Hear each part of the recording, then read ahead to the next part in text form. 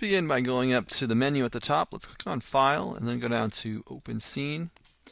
So I'm going to open up interactive-split-tool.ma. Alright, so I have a whole bunch of different objects here, and I'm just going to click on this object that's kind of closest to the bottom here, and then I'll press F. The interactive split tool allows us to add in new edges where we need them.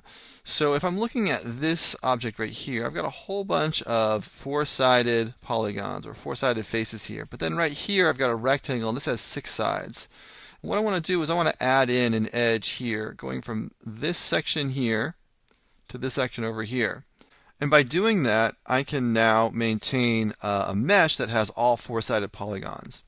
The reason that you want four-sided polygons on your models when you're doing any type of 3D work is that the four-sided polygon model, if you have 4 sides on all your polygons over the whole mesh, you get the smoothest, cleanest, best looking result. Okay?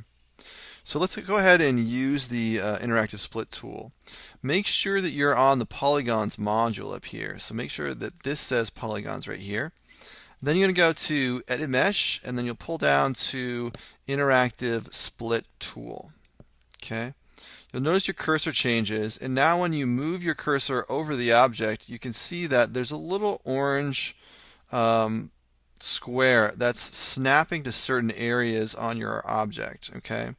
What we want to do is we want to snap to this part right here, because this is where we have this edge and these two edges meeting, and there's one vertex right there.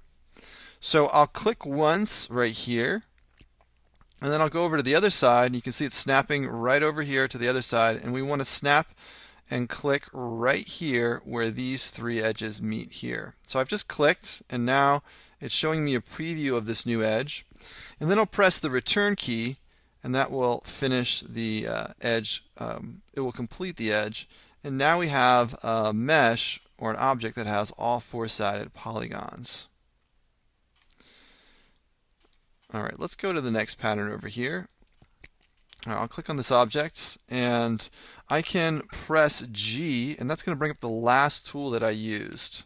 Okay, so now you can see I just pressed the G key on the keyboard, and now I've got my interactive split tool. And I'll start right here, and I'll click once. I'm going to jump over to the other side. I don't need to click here. I can actually cross over that. And then I'll click over here where these 3 edges meet.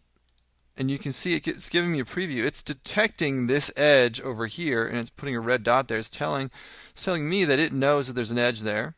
So I'll just press return, and that's going to finish off the edge. Okay, and I can check and make sure that this new edge is connected to this edge by clicking on this vertex.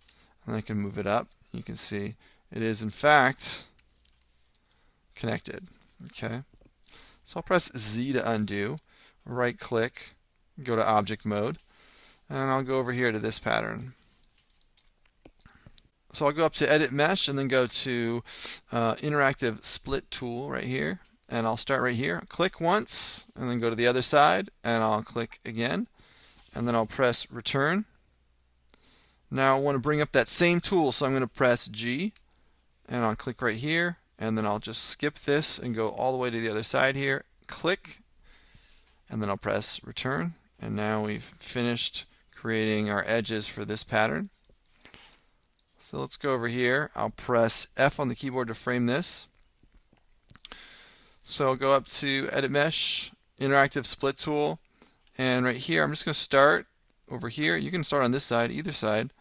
I'll click, and I'm going to skip over all 3 of these edges and go all the way to the end where we need that final, the line to end. So I'll click, and then I'll press Return. And then I'll press G for my last tool. I'll start right here, and I'm going to go straight across. And now there's no vertex at the end right here. There's no other edge like coming this way meeting, but the split tool knows the center of this line, so it's going to snap to the center in between this vertex and that vertex. It knows the center. So I'll just click. It's going to give me a preview of all the other vertices here, and what that means is it's connecting all those lines. So I'll press Return, and we've got our new edge in there. I'm going to press G, and I'll start here, go to the opposite side, click, press Return. Over here, I'll press G. I'll start on this end, skip over these edges, and go all the way to the destination, and press. I'll just click once, and I'll press return. Alright, so now we've kind of gone through the easy ones, and now let's take a look at this shape right here. We have an 8-sided face here.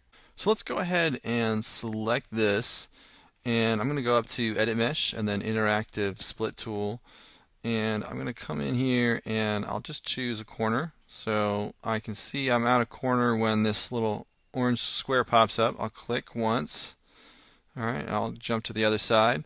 Go straight across. You don't want to go this way or this way. You want to go straight across. So that means we're going to have 4 edges on each side. So I'll click once. I'll press return.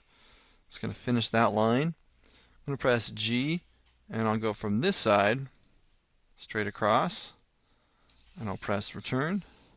Okay. Now you might, have this inclination to continue to split, but you don't want to do that because we want to have 4 sides. And right now, if you count these, 1, 2, 3, 4, each one of these has 4 sides. So you wouldn't want to continue to split this because then you'd have triangles, and we're trying to avoid triangles. Alright, so let's move on to the next pattern. So this might look a little bit overwhelming, but what we can do is I'll just go to Edit Mesh and then Interactive Split Tool. I'll click here and go to here. Okay, I'll press return, and I'll do the same thing on the other side.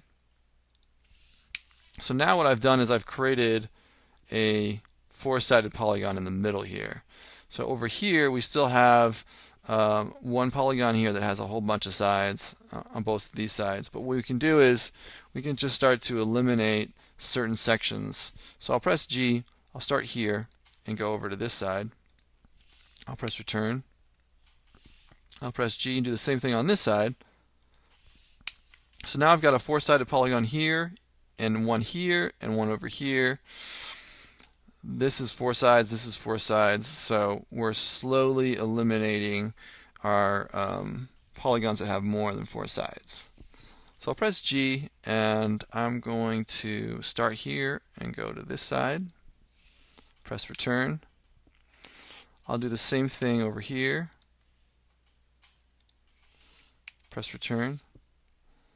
Alright, so here now we have additional 4-sided polygons here. I'll press G, and we just need to do this one more time. Once over here, and once over here. And now we've got, these are all 4 sides, all this stuff is 4 sides, and then if you look carefully, this looks like a triangle, but it's got 1, 2, 3, 4 sides to that face. Same over here, in this corner, and that corner. Alright, so I'm going to hit A on the keyboard, and let's just tumble so that you can see all of the patterns or all the different objects.